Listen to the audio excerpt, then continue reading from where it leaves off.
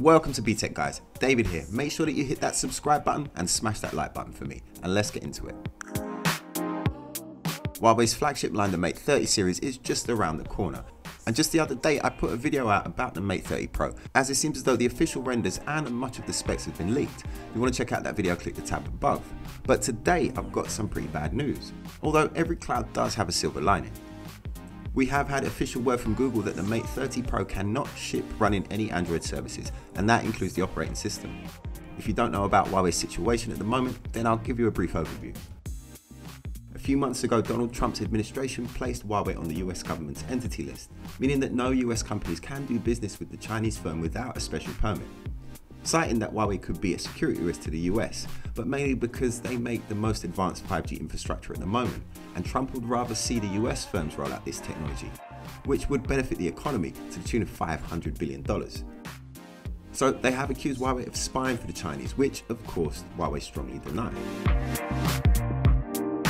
Now, there are many American firms that Huawei rely on to produce their products, including Qualcomm, Intel, and of course Google, who provide the operating system for all of their devices. The Mate 30 Pro is Huawei's top-of-the-line flagship device, and the news that we've had today deals it a major blow.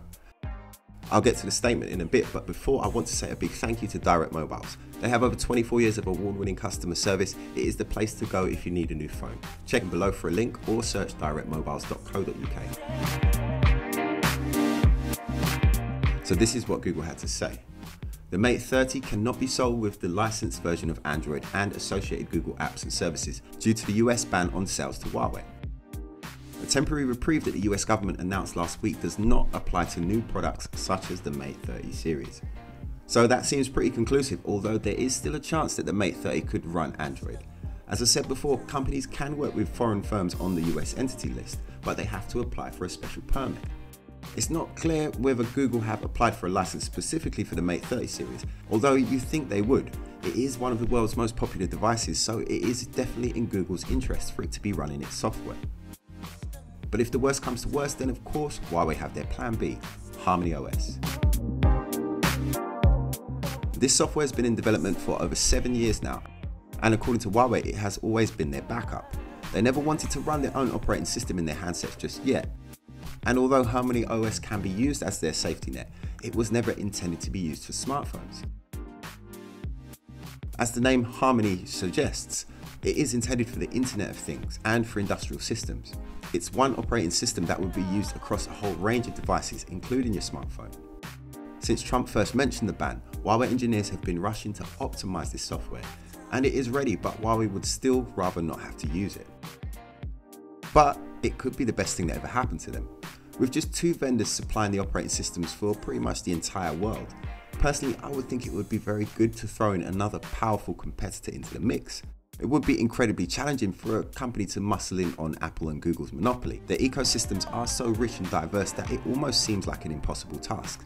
And globally, I think there is just a handful of companies that could do it. Luckily, Huawei are one of them. It's definitely a challenging time for Huawei. But if nothing else, this ban has helped them gain notoriety in the West. This time last year, most people had never heard of Huawei, let alone be able to pronounce it, but now most people can, and that's mainly because of the ban. Anyone who's ever owned a Huawei would know that Huawei have their own app store, but it's nowhere near as well stocked as Google or Apple's. Huawei do have a chance of becoming a serious competitor to Android, as well as iOS. It will be really interesting to see how this one plays out. What do you think, guys? Do you think we're going to get HarmonyOS or Android with the Mate 30 Pro? Let's have a chat in the comments below. Anyway, that's it from me. Make sure you smash that like button and leave me a comment, and of course subscribe for more news and tech reviews from Btekt. You can also follow me on Facebook, Instagram and Twitter. It's at Btekt, or you can add me on Snapchat, david.btekt. Thanks for watching. My name's David. This is Btekt.